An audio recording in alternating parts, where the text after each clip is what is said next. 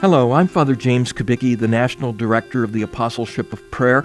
Every so often, people ask me if devotion to Divine Mercy, which we'll celebrate in a special way tomorrow, has replaced devotion to the Sacred Heart of Jesus. My response is a resounding no, because if you read the diary of St. Faustina, whom Jesus called the Secretary of Divine Mercy, you'll see that it's all about the Sacred Heart of Jesus. The image of Divine Mercy that Jesus told St. Faustina to have painted shows red and white rays, symbolizing the blood and water that came from Jesus' pierced side on the cross. They come straight from the heart of Jesus.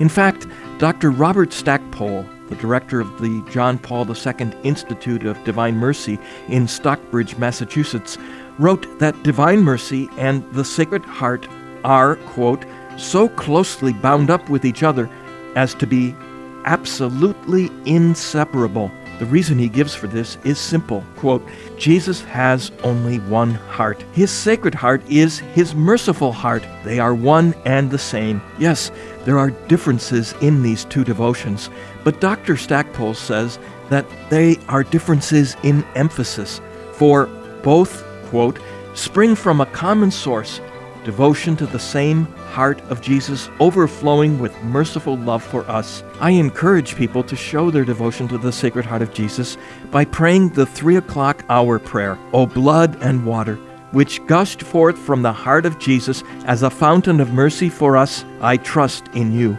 And I invite them to pray the Chaplet of Divine Mercy, for it's a very Eucharistic prayer in which we unite ourselves to the perfect offering that Jesus made of himself on the cross.